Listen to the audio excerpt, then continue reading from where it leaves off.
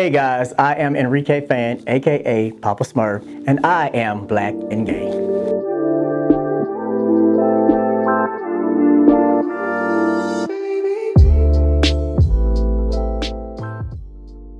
They feel they have to put up with certain things to be liked. They feel like they have to put up with certain things to be with somebody, and you don't. You really don't. You have to put yourself in a position to meet what it is you want, and you have to put it in the atmosphere to get that person. Do you believe a religion has handicapped you in your growth or propelled you in your growth?